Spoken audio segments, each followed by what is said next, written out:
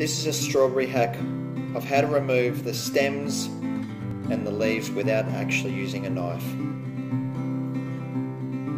So you push up all the leaves towards the stems, give it a pinch, give it a turn, and it comes off. Try it again. Push up all the leaves to the stem, give it a pinch, and pull off.